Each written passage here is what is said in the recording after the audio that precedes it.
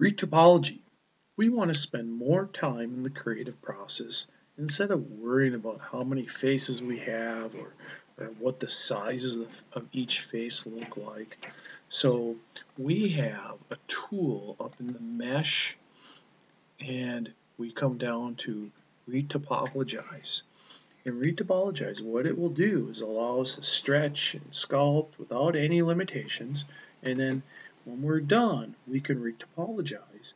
And what that does is it takes our mesh object and recalculates all the polygons so they're all exactly the same size. So here we have some really big, up here we have some that are odd shaped, and we get everything back to square one. So every polygon has the same exact size.